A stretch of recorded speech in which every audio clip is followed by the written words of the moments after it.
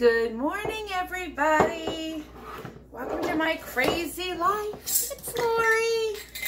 It is Thursday at 7:09 a.m. I'm up, I'm dressed, my hair is done. Can we talk about the hair? Guys, I'm channeling 80s Lori. If I can find some pictures, I will share them at some point. Big crazy hair. That's how I feel. Yes, for those of you who actually have big hair, this isn't long, but for me, this is long. I mean, there's so much product in my hair that I could probably go up in flames. Just saying. So this morning, we're making some coffee.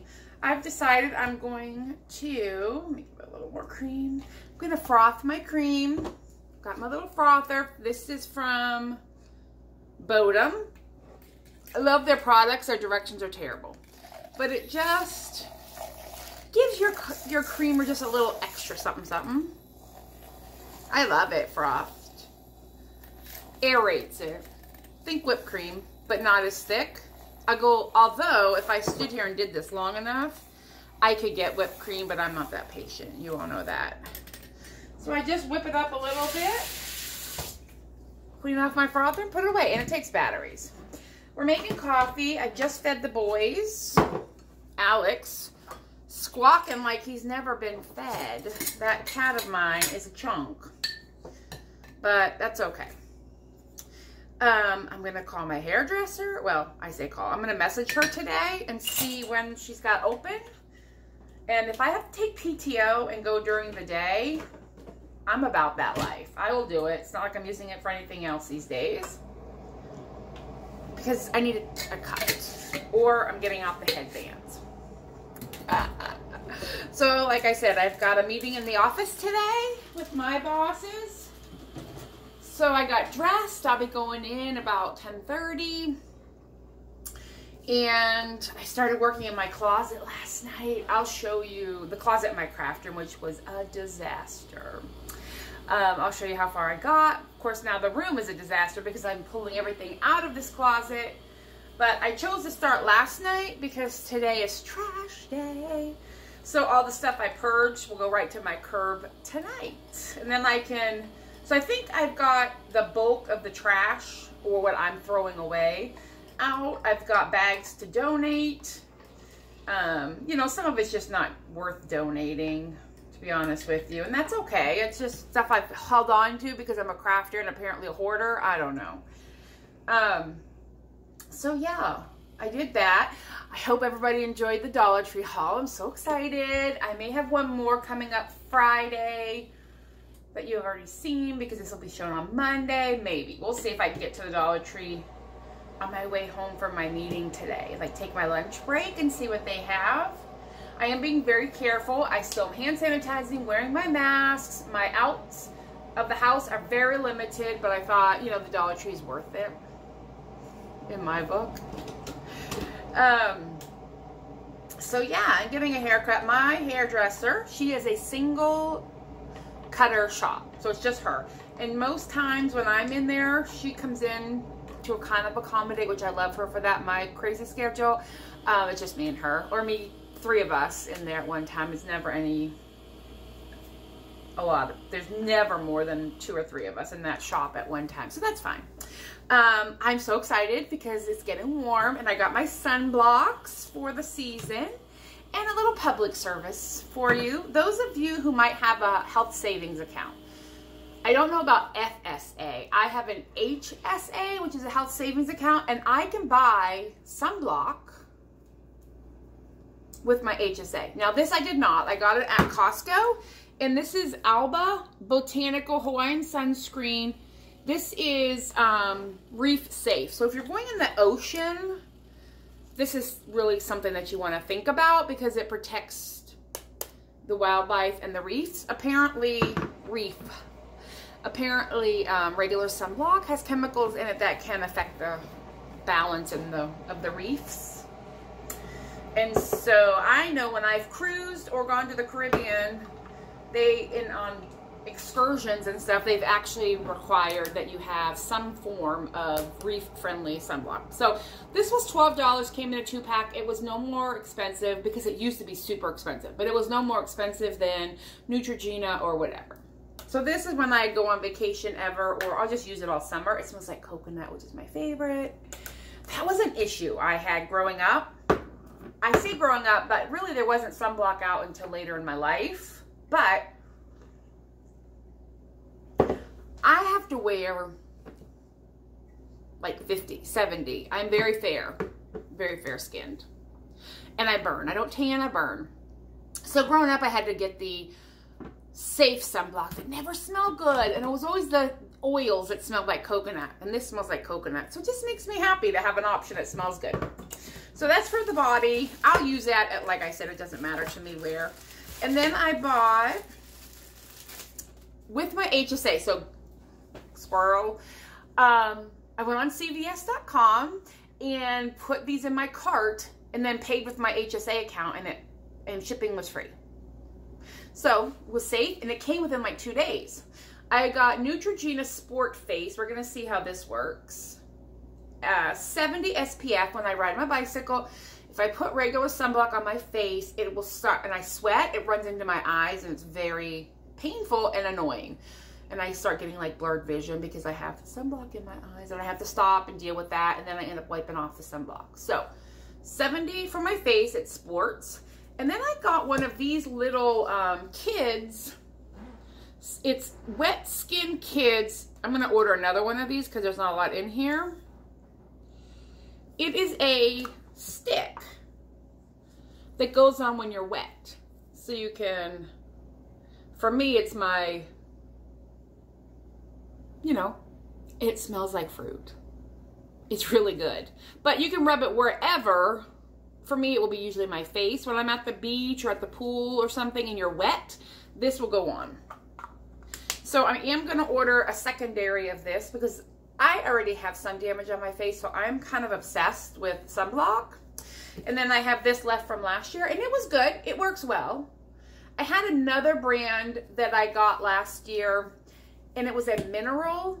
I didn't like it at all. It was super thick, and it would like suck up the moisture in my skin, and I would feel so dry and almost painful. And it was expensive, so I'm not buying that again. So we're going to try this on Saturday. I tried a little sampling of it, but I will put this all over my face because I'm going for a bike ride on Saturday, and we'll see how it works. But this is Neutrogena Sport Face Oil-Free, Broad Spectrum, Resists Sweat Off, Won't Clog Pores. So it's specifically designed for your face, which I need. So for now, I have 2 body and 2 face. Here at my condo, we do have a pool. I have no idea if it'll open or not. But, and sunblock does go bad. I just got rid of a bunch that I had from 2 summers ago. It was good last summer, but it expired. So I needed to restock my sunblock. The other one that I get is Hawaiian Tropic Sport Body. Smells like coconut too, if you're looking for something that smells like summer. All right, I am going to enjoy my coffee. See my foam? Ooh, see my foam on top? It's good. I'm going to enjoy my coffee and about a half an hour before I have to start work, and then I'll be leaving to go get my meeting done. All right, guys, I'll chat with you later. All right, guys, this is the next space. It's getting defunct. My craft/office is a disaster. Yeah, this work setup is not going to work. I mean, this was short-term desk, not going to work long-term. So we're going to buy a new desk. Hi, Alex. And then I'm in my work clothes. Some purging stuff. This all needs cleaned up. That's the bathroom over there, just has kitty litter in it. But this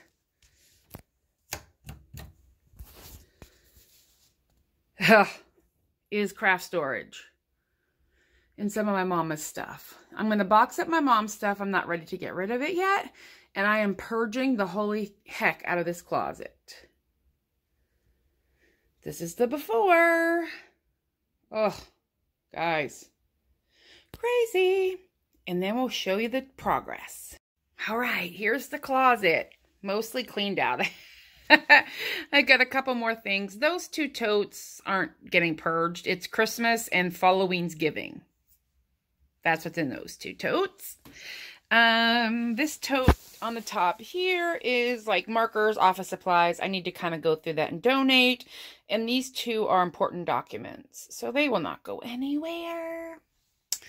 Up here, stuff I'm not getting rid of, but maybe needs to be reorganized. And then I have in here is storage. And then these bags are mostly fabric and apparently Christmas. So I have to kind of finish going through those, but I was going to wait a lot. Like this whole bag is t-shirts and stuff to Cricut on.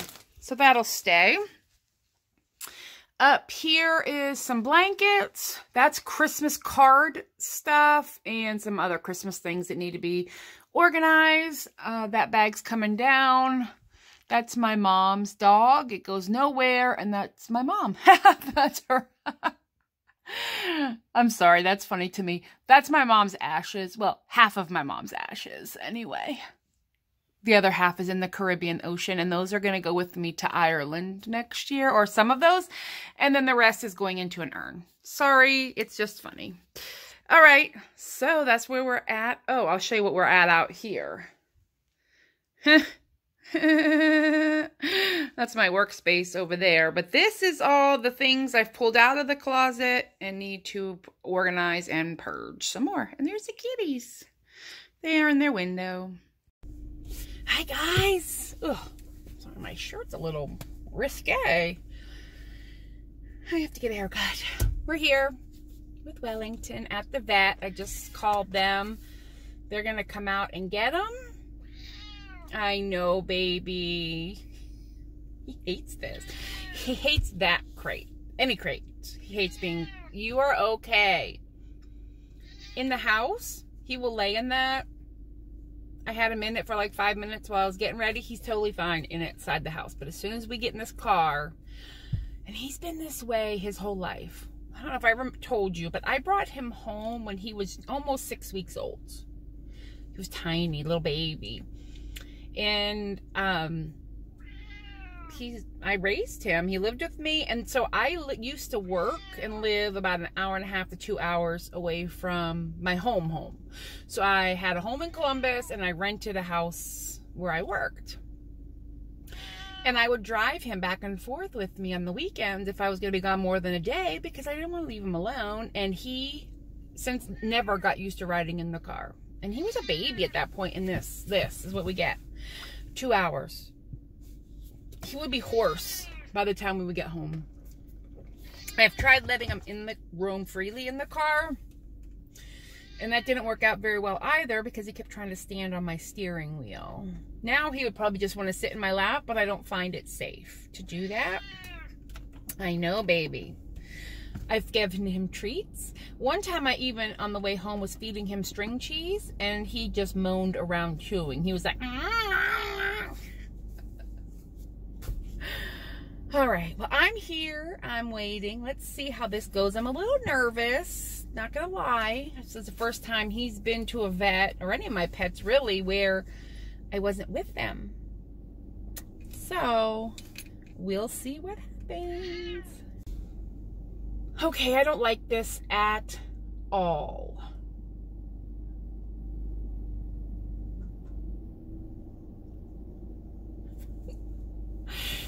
So, they're picking him up now. I just talked to the vet technician.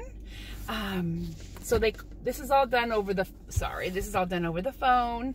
So she called me and was kind of asking what was going on. I went over, he's been, of course today he's like loud as can be and acting normal, but he's losing weight and that really bothers me. He's not eating great. His asthma has been flaring. So I've needed to get him in. I didn't feel like it was an emergency to risk people during the COVID, but our veterinarian offices are back open. And with COVID, I don't know. I just worry. So I just talked to her, and they're so nice here. I love them. They're going to check him out, check his asthma, check his breathing. They listen to his heart, and then they're going to do some blood work and see if he's, you know, how his body is acting. He's 12 and a half years old. I mean, it's time for him to have blood work. So they're going to check like thyroid, CBCs, blood counts, kidney function, liver function, all the things, heart function, things that they can check through some blood work for a senior cat. But so the sad thing, that's not the sad thing. He'll be fine. The sad part was I had to take him in his, because they are still doing no contact, which I understand. Pets can catch this. Oh, sorry, my nose. So after I hung up, she's like, just put his little carrier by the front door. And I totally felt like I was abandoning him. He was so scared. I could see him looking at me like, Mom, where you going? Where you going? And he was like scared in his little carrier. So the lady came out, the young girl, and she got him. So I'm sure he's fine. They will love on him. They're so good to him here. But that's my baby kitty. This is hard, guys. All right. I could imagine having a child and have to do this. I mean, I wouldn't. I obviously wouldn't leave a toddler or a child in a cage at a door, but it was sad. All right. I'm drinking some Gatorade today because, again, Lori and the coffee problem.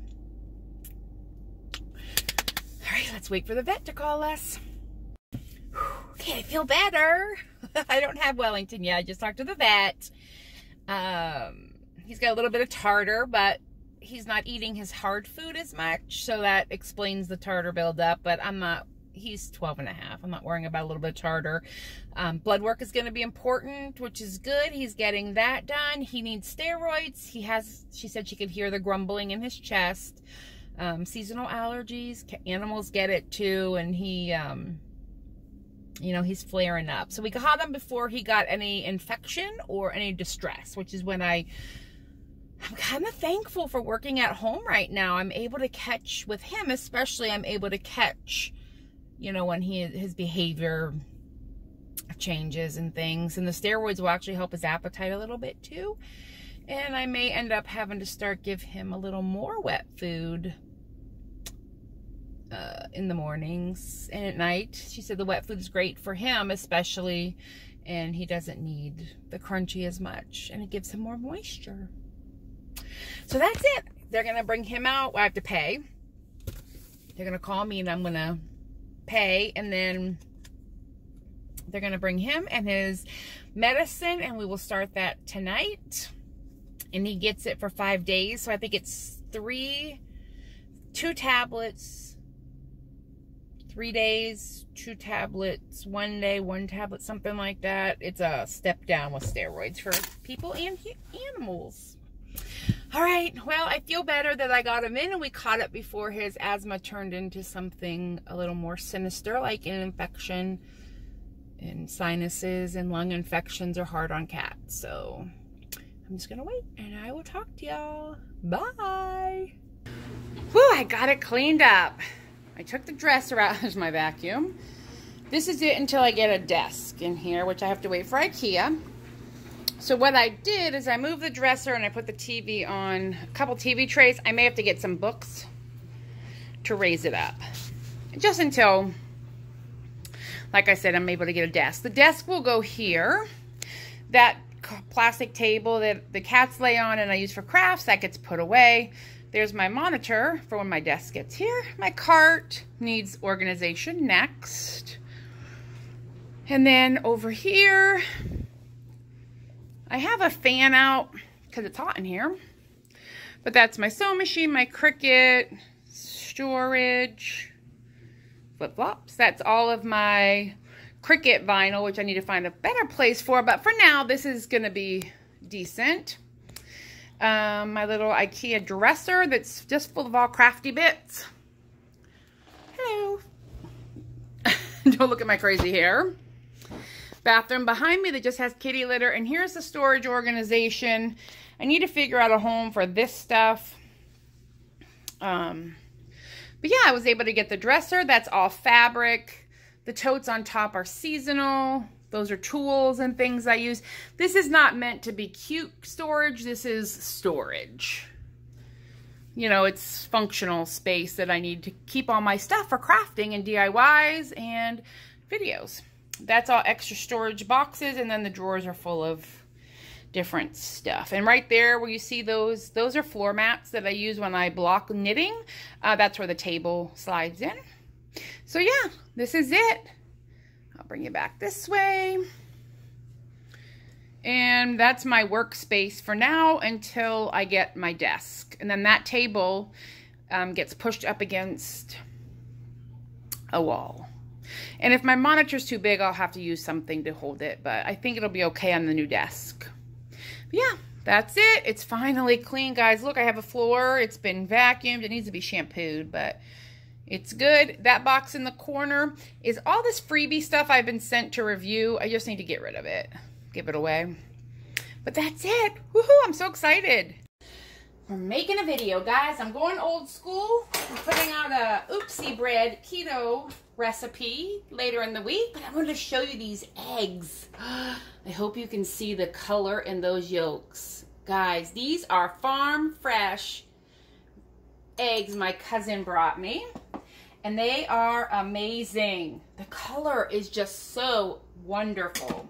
I want to share that with you and to let you know that I've got a keto video coming out later, probably on Wednesday. Yeah, Wednesday. We'll do Dollar Tree Tuesday and the keto recipe on Wednesday. It's going to be exciting, and it's old school. Oopsie or cloud bread and egg salad. Yum-o. All right, I got to get moving here. All right, guys, I'm getting ready to video for my other channel, my Cambridge Way. Sir, I was loving you. That is rude. He doesn't love me. That's not true. He does. All right, it's getting late. I'm getting ready to set up my video, and then I am going to head to bed. Not really, but I have to edit. All right, well, I think we'll end the vlog here. I hope you guys enjoyed this week, and I will chat with you later. Bye.